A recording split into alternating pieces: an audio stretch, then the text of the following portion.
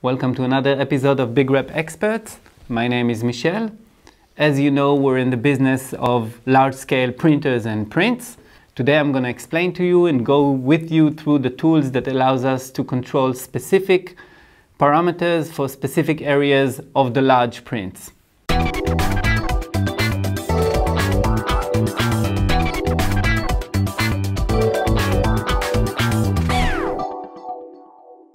So in this case, we're going to print this large bust. My interest here is to maintain the shortest print times and obviously the minimal usage of material. Therefore, my natural tendency is to use a very low infill density. In this case, 4%. I know from experience that 4% is pretty much enough for most of the prints. But when we come to the horizontal portion of the print, that is the shoulder areas or the top of the head, we need more infill in order for the surfaces to close perfectly. And in this case, I'm going to show you how we use these tools.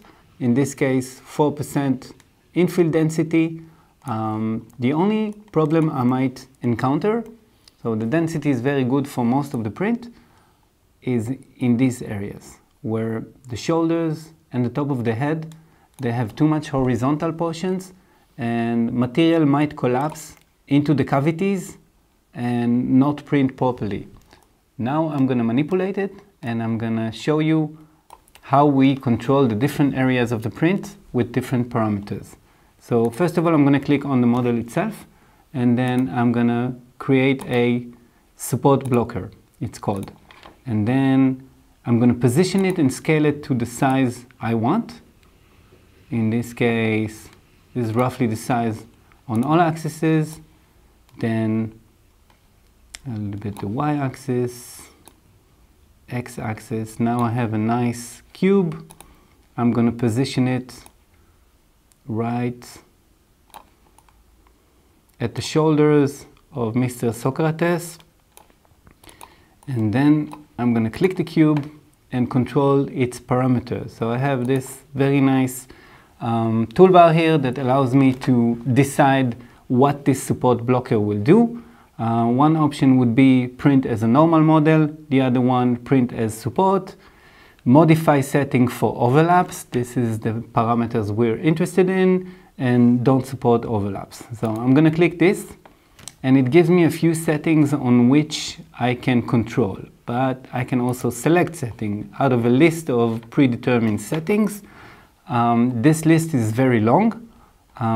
In this particular print, we are interested in infield density. I want to control the parameter of infield density. So I add it here, and here I'm going to click 12%. Yeah, from experience, I know that somewhere between 10 to 15% is good enough for the surface to close correctly. So I'm going to slice it now and you'll see the difference.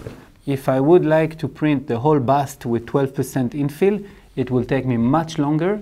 So as you can see, my file is optimized. I'm printing most of the bust using 4% infill, but then where I added the support blocker, it densified the infill to 12%. And this is where the horizontal portions of the print will print better. And I'm highly probable to have the surfaces I need. If I was to print this right away, I would repeat it for the top of the head, but this is something we keep for you to do or for other videos. Let's move on with the other case. In this case, I'm going to share with you a real use case of a client. This client came in with a request to print a propeller blade, a very large propeller blade, which is made to be prototyped, therefore used underwater. So the requirements were very clear. He needs a very strong part. But obviously, pricing, material usage, and print times play an important role. As we said, we are in the business of large-scale prints. So that's why we need to optimize his print. The goal here would be to reduce the print time and the material usage, but yet we have to make absolutely sure that where the propeller connects to the hub, to its hub, with using screws, the portions are strong enough.